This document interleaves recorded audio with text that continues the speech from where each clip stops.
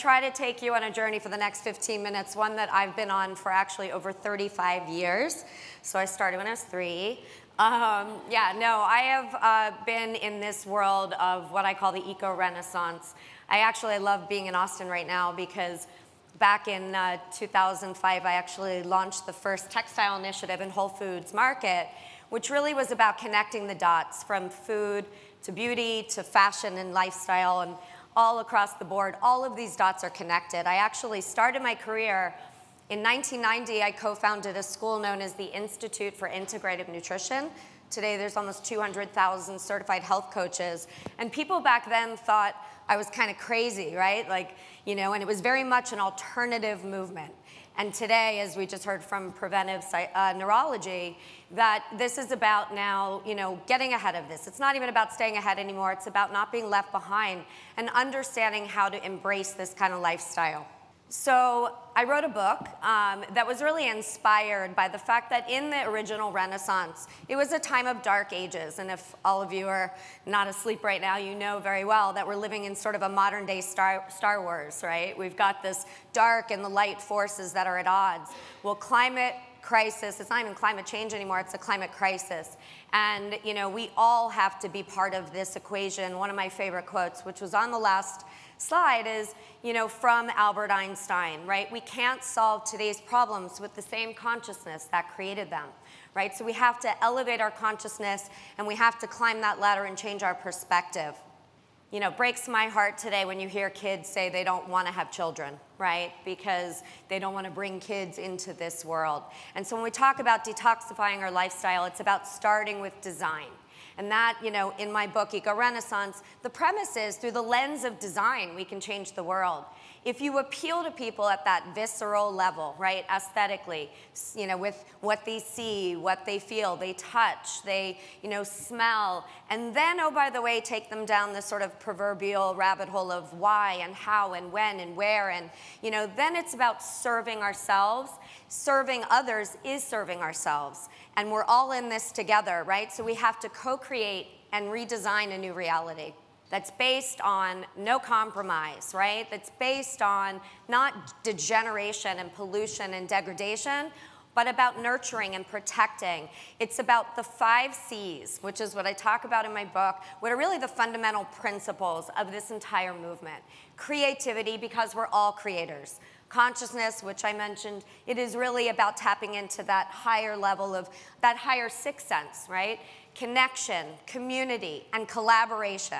Because 1 + 1 = 11. Everyone who knows me knows that's my mantra, that we're stronger together than we are apart. And we have to come together to co-create, to change the way the systems that are destroying us today are there, so we can unlock the potential that we have and be really focused on, you know, here it's really about mind, body, spirit, right? Positivity, gratitude, you know, service, and understanding that being part of a more conscious, toxic-free lifestyle is not about sacrifice or deprivation. It's about value add, right? Which is why in 1995 I coined the term eco-fashion and filed a trademark on that term, and people looked at me like, yeah, that will never work, Marci. People who are into fashion are not into consciousness and the environment and social justice. And I'm like, well, I want both, right? So I've spent the last 25+ years styling the world of change and changing the world of style and building this kind of new paradigm with this mantra and understanding that we're all just made of energy, right? And everything we put in, on, and around our bodies is an extension of who we are. So when we start with, you know, being a creator and we talk about art being life, right? It's about looking at how can we build a relationship with nature, that we have a symbiotic relationship with nature. We breathe out carbon, and nature's meant to breathe it in and breathe out oxygen, which we breathe in. So check out John Hardy and Elora Hardy's TED Talks on this insane, beautiful community they built all out of bamboo. That is probably the most stunning architecture I've actually ever seen. And, you know, why we're all here. I mean, art, music, film. I mean, this feeds our soul, right? So it's about, you know, looking through a different lens when we, you know, tap into the arts. And as my daughter, who created a nonprofit called Entertainment for Change, says, we can all be impact artists. And, you know, you see a film like Don't Look Up, as a reminder that we're all in this together. And we all, how many of you eat organic food or live a more conscious lifestyle when it comes to food? So I say that's kind of the gateway to this movement, right? Whether it's regenerative, it's organic, you're keto or gluten-free. It's about having that mindfulness and having that consciousness, that understanding that the first thing that changes when we change our diet and our lifestyles is our blood. That is our life support system. It feeds us. So why do we want to put poison in our blood, right? Why do we want to, feed ourselves? It's like, let food be thy medicine, right? That's the Hippocratic oath that the entire medical system is built on, although so many doctors don't learn about food as a tool for health. They're starting to, but when I, started IIN, it was still a somewhat foreign concept. Everybody in the world who knew about organic, we all knew each other. That's how small the movement was. So it's really fun. 83% of Americans today are buying organic food, at least occasionally, and Costco is the largest distributor of organic in America, not Whole Foods. So, I'm an ambassador for an organization called the Rodale Institute, and I'll just sum up by saying, healthy soil makes healthy plants, which makes healthy people. And if you haven't seen the film Kiss the Ground or read the book, I recommend you do so. It really helps you understand the power of soil and being GMO-free and healthy soil. It's a living, breathing ecosystem. And I liken soil to the skin of the earth, right? Because the skin is the largest organ in our bodies. It's our primary organ for absorption. So it's not just what we put in our bodies. It's not just you are what you eat. You're also what you put on your bodies, which is why the beauty industry right now has gone from, my mentor of 25 years is the founder of Aveda. He passed away a few years ago. He wrote the foreword to my book, but he was such a powerful, iconic, inspiring human and took such a leap of faith in saying, we can have beautiful scent and functionality and also, be non-toxic. And so when you look at, people like Jay Shetty, who's out there talking about On Purpose and the 8 Rules of Love, or the Global Wellness Institute, or, brands like Higher Dose, or in this case, all these beauty brands that understand that the skin being this organ that we have to nurture and protect us, right? And using things like seaweed and putting, building our gut and our ecosystem. I mean, we are a living, breathing ecosystem ourselves, right? It's not just about our relationship with nature. We're a part of nature. We're not outside of it. And so when you look at your beauty products, I would just say, and you can take a screenshot, I'm not going to go through all these, I'm just going to say, these are chemicals in the products we're putting on our skin. So if you can't pronounce it, don't use it. And if you're using it, be aware of, and minimize your use. It's not about perfection, right? This is about trying to make the best choices we can every day and being on the journey where you're at least awake and aware of everything that, every choice that you're making. Parabens, they, affect our hormonal balance, right? So there is a relationship between, how they bind to, in the body that, is competing with estrogen. And so there are all these, manifestations of beauty products and thousands of chemicals that don't serve us. If you knew what they are, and I said, would you just rub these on your skin? You'd probably say no, but they're in the products that we're using. So now I'm going to really introduce you to fashion, which is really kind of where I am today. I'm the founder and CEO of a company called Eco Fashion Corp. And we're meeting a lot of brands and retailers where they are to help them build these models of agriculture to popular culture, or I say source to story, because as I said with the farm to table movement, we started by going back to the source to understand where our food is coming from, because we're starting to rebuild that relationship with our food. But now it's about going back to the source and understanding where our fashion comes from, right? Because cotton is one of the most heavily sprayed industries in agriculture with the worst carcinogenic chemicals. And people, farmers have been lured in by these chemical companies that are told they're going to get better yields, and that doesn't matter how much they spray because we're not eating cotton. Well, we actually are. 60% of the cotton plant goes back into the food stream as cottonseed oil, right? So when you gin out the seeds when you harvest cotton, which cotton doesn't grow in our department store, right? People forget that it's actually part of nature, no different than the food you're eating. And so when you look at the magnitude and multitude of chemicals in cotton, and then you pull the curtain back, and you look at the finishes and the dyes that go into the textiles we're wearing every day, from thousands of toxic dyes and finishes that are not regulated, right? And again, this skin, we're putting them on our bodies, we're wearing them all day long.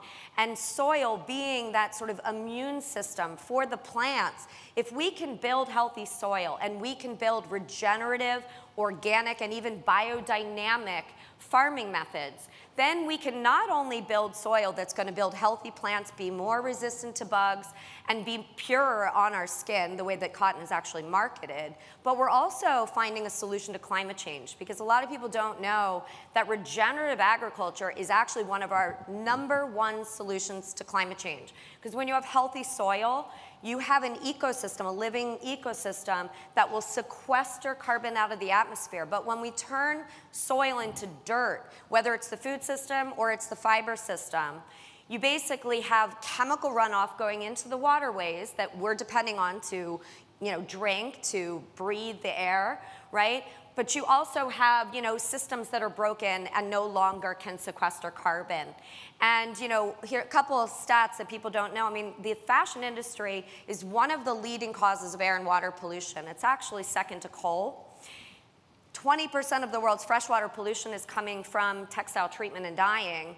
10% of the world's carbon footprint is coming from the fashion industry, right? So agriculture, transportation, and so the impacts, socially, the waste in the landfills, so over 5% of landfills are filled with textiles. And here's something most people don't realize. Every single synthetic garment ever produced in the history of mankind does not biodegrade, which means all those synthetics, polyester, acrylic, nylon, all those fibers that are basically plastic, when you wash them, they're going into your washing machines, they're going into the rivers, they're going into the oceans. So we're not even talking about our land ecosystems anymore, we're talking about our ocean ecosystems are getting destroyed. 35% of the plastic in the oceans is textile waste. And I'll just quickly, go through it. I have an article, an interview I did on Goop that will break down, just Google, if you want to really understand all the chemicals that are going into the fashion system and understand the impacts of these dyes and finishes and flame retardants and, brighteners and whiteners and things that make you water resistant and stain resistant. I mean, these are all formaldehyde, heavy metals, lead, acetones, chlorine bleach, as I said. I mean, there's, an insane amount of chemicals that go into our fashion system that can compromise our health and lead to things like cancer and other degenerative illnesses and endocrine disruptors. And that's why American Airlines stewardesses actually filed a lawsuit against American several years ago, because so many of the stewardesses were reacting to the clothing that they were being given and asked to wear. And so, a third of the population today is walking around with chemical sensitivities, and 70 million people with asthma and allergies. And it's not just what we put in our bodies. You have to think about every choice you're making. And I'll just end real quickly by showing you a few more points. One is Farm to Home, which is a brand I started a few years ago on QVC, and I been going on QVC the last few years to really teach people about, you spend a third of your life in bed. You're supposed to, right? I don't always, but, and, there's over 2 pounds of pesticides in a single bed sheet to make that single bed sheet. And you're, sleeping on that, and it's against your skin, and you're breathing it in through your pillowcases. So, Farm to Home is an extension of the Farm to Table movement, that your sheets, your towels, your robes, you could find this brand on, Kohl's.com and JCPenney.com. It's mass market, so take away that it's too expensive. It's launching next week in Costco nationwide, our Farm to Home comforters. So, it's about having those choices, but being aware that they exist out there today, because we don't inherit this land from our ancestors, we borrow it from our children. That was a Native American quote that I love. And just end with, this is my mantra is yes and. This is also a brand, I started an apparel brand at yesand.style. And yes, you can have style, quality, fit, color, comfort, hand, price, everything you want, and have a way to make a difference to human and environmental wellness, farmer and worker welfare, and future generations. Organic is not about sacrifice. It's good for people, it's good for planet, it's good for business. And so, as an entrepreneur, a serial entrepreneur, it's about the 5 Ps: people, planet, profit, passion, and purpose. It's no compromise. I always say I'm like a little kid in a candy store as an entrepreneur. I get to do what I love, make a living, and change the world and be a part of helping people understand, by teaching by example and inspiring and educating and activating, because we all are in this together, and we have to vote with our dollars and recognize, B Corps. It's a giant community today of over 4,000 B Corps in over 77 countries and I think 153 different industries around the world. This is a community of people looking at, not doing less bad, but doing more good, so that we can have, more accessibility and affordability in the choices that we're making. So think about the brands, the companies, the products you're supporting, not just for yourself, but for all of us. And these are what I call my Illuminartists in my book. These are 40 people who are also leveraging their platforms to transform the world. They're my modern-day Michelangelos of this movement. And they're all part of the spokes in the wheel of change: food, fiber, and beauty, and fashion, and business, and art, and wellness. It's all connected. And remember, the journey of 1,000 miles begins with one step. If you're not a part of the solution, you're a part of the problem. This is another, just some tips if you want to take a slide.